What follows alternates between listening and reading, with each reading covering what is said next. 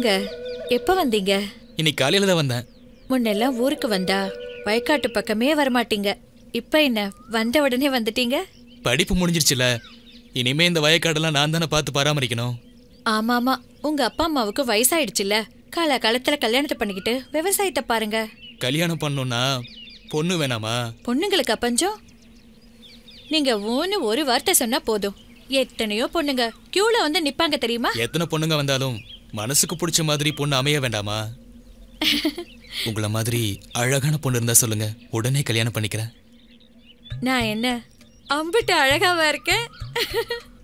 பின்ன நாட்டுக்கட்டையா இருந்தாலும் நச்சுன்னு இருக்கியே. என் புருஷனும் இருக்காரு, ஒரு நாளாவது என்ன பார்த்து அழகா இருக்கேன்னு சொல்லியிருக்காரா? இன்னைக்கு புல்லுக்கட்டை கொஞ்சம் பெருசா கட்டிட்டேன். கொஞ்சம் சங்கடப்படாம ஒரு கை தூக்கி விடுறீங்களா? இதுல சங்கடப்படுறதுக்கு என்ன இருக்கு, தூக்கிடுவோம்.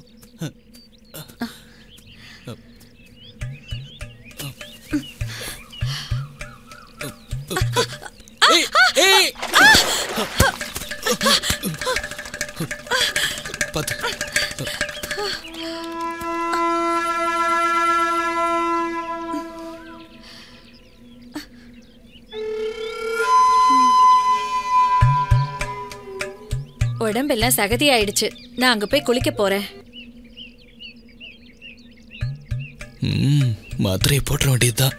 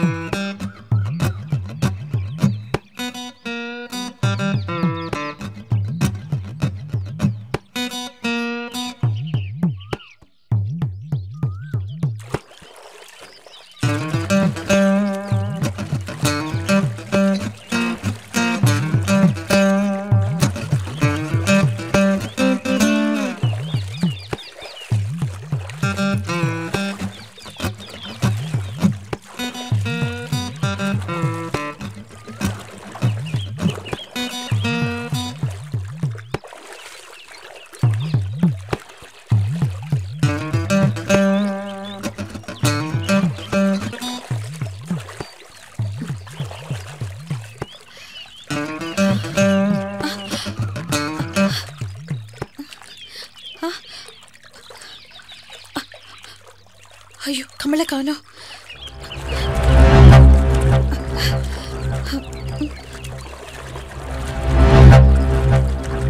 ஐயோ,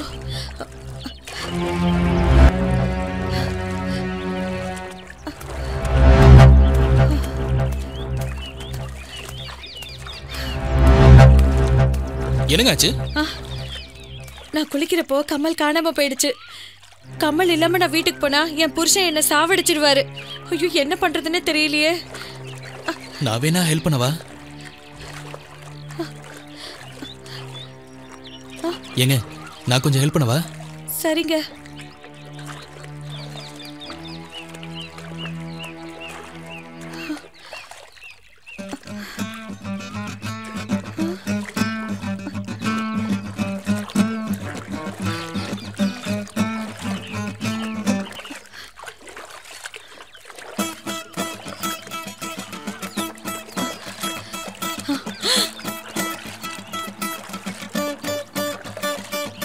ஐயோ, என்னங்க, சித்ரா வருது.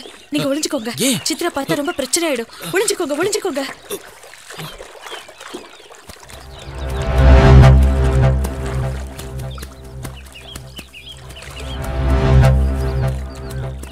முத்தம்மா, என்னமா குளிச்சிட்டு இருக்க? வீட்டுக்கு வரலையா?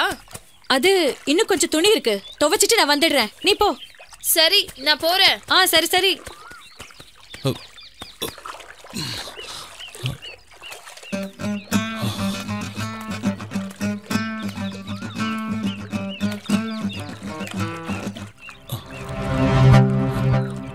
ஓஹோ, அப்படியா சங்கதி? அந்த சித்ரா பார்த்துட்டு போறத பார்த்தா எனக்கு என்னமோ ரொம்ப பயமா இருக்குங்க. நானும் அவ கூட போறேன்.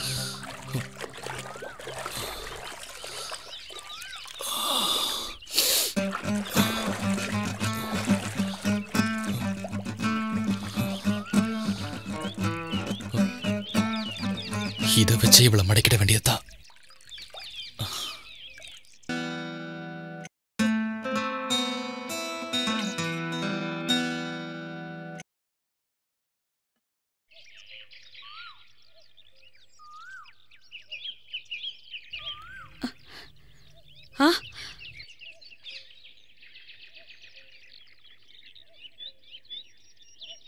என்ன முத்தம்மா காலையிலேயே தண்ணி தொட்டியில?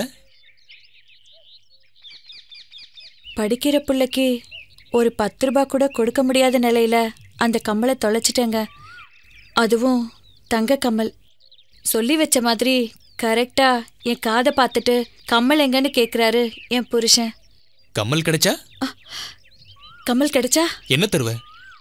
என்ன சாமி, நீங்க முதலாளி, உங்ககிட்ட இல்லாதது என்கிட்ட என்ன இருக்கு? கம்மல். சரி வா முத்தம்மா.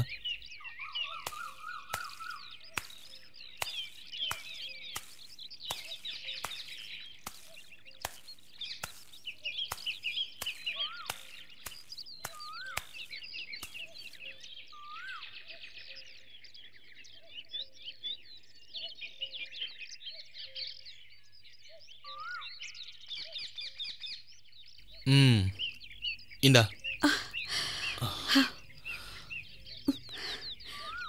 பழைய கம்மலுக்கு பதிலா புதுசா? அதுவும் ஒரு கம்மலுக்கு ஜோடியா?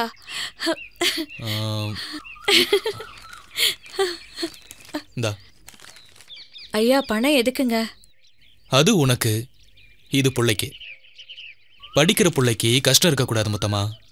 புடி புடி. சந்தோஷம் தானே? சந்தோஷந்தான்.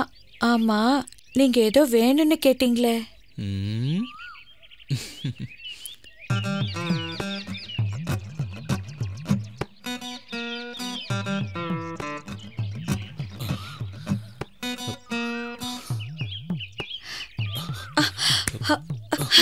ஐயோ, வேணாங்க வேணாங்க வேணாங்க வேண்டாங்க வேண்டாங்க, விட்டுருங்க. வேண்டாம், விட்டுருங்க. வேண்டாங்க. வாய் வேணாங்குது, ஆனா கை மட்டும் தழுவிக்கிட்டே இருக்கு. இந்த ஆம்பளைங்க பாவம். அந்த கமல் குடும்பத்தமா? எதுக்கு திருப்பி கேக்குறீங்க? குடு.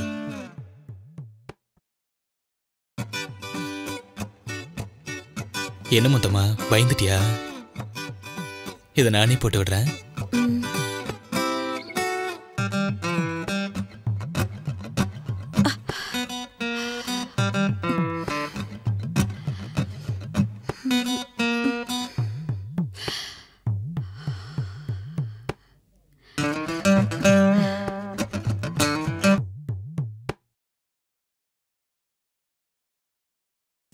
ஏய், இங்க பாரு.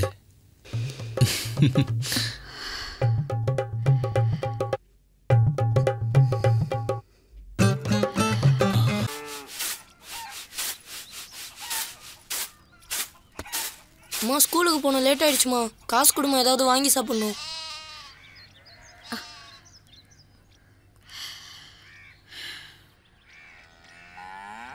இந்தா. அம்மா, எப்பயுமே நீ 10 ரூபாய் தான் தருவ. இன்னைக்கு என்னம்மா 50 ரூபா தர? இனிமே தினமும் உனக்கு 50 ரூபாய் தரப்போறேன். இப்பெல்லாம் நீ நிறைய சம்பாதிக்கிறியாம்மா? சரி, வரமா.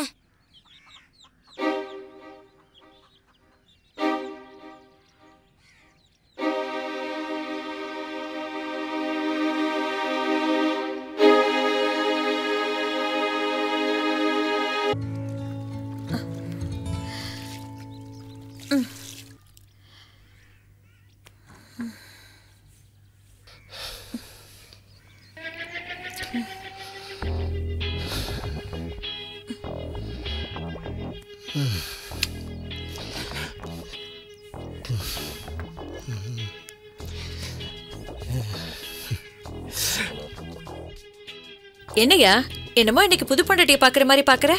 புள்ள பத்தாலும் எனக்கு நீ புது பொண்டாட்டி மாதிரி தாண்டி இருக்க. உனக்கும் எப்படியோ தான் இருக்கு. இருக்காதா பின்ன? இப்போ கொஞ்ச நாளா என்னை நீ கண்டுக்கிறதே இல்லை. அது சரி.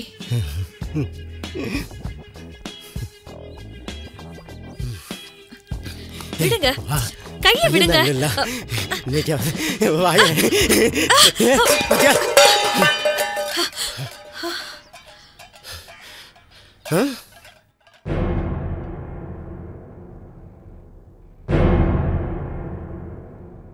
அட பாவி மனுஷா, சொல்ல சொல்ல கேட்காம பிடிச்சு இழுத்து இங்க பாரு, அரிசி பூரா வீடு முழுக்க செதறி போச்சு.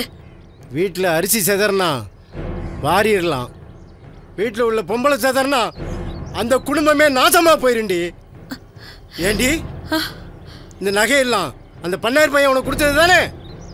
இந்த பாரு, பையனை நான் வச்சு காப்பாத்திக்கிறேன். நீ இந்த வீட்டிலே இருக்க வேண்டாம். போடி போடி, எங்கேயாவது போடி, போ போ, என் மூஞ்சிலே முடிக்காத, போ. உன்னை மாதிரி பொம்பளை இருக்கவே கூடாது. போடி போ, தெருவுல எப்படி தொலைஞ்சு போ, தொலைஞ்சு போ, எங்கேயாவது போ. குழந்தைய நான் எப்படியா வச்சு காப்பாத்திக்கிறேன். குடும்ப மானத்தை எக்க பண்ணிடுடி.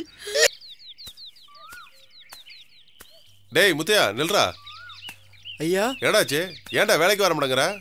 உன் பொண்டாட்டியை வேற அடிச்சு துரத்திட்டியாமே, எதுக்குடா உன் பொண்டாட்டி துரத்துன? எல்லாத்துக்கும் மகன் தாயா காரணம். என்னடா சொல்ற? ஆமையா, நல்லா இருந்த என் குடும்பம் நாசமா போனதுக்கு உங்க மகன் தாயா காரணம். இந்த விஷயம் உங்களுக்கு தெரிஞ்சிச்சுன்னா நீங்க தலை குனிஞ்சிருவீங்கன்னு மனசுக்குள்ளேயே வச்சு ஊர் மக்களுக்கு யாருக்கும் சொல்லாம நொந்து வெந்து ஒவ்வொரு நாளும் சேர்த்துக்கிட்டு இருக்கேன் ஐயா. இனிமே உங்க வீட்டுக்கு நான் வரமாட்டேன், உங்க வயலுக்கு நான் வரமாட்டேன், உங்க வாசப்படியில கூட நான் காலை வைக்க மாட்டேன் ஐயா.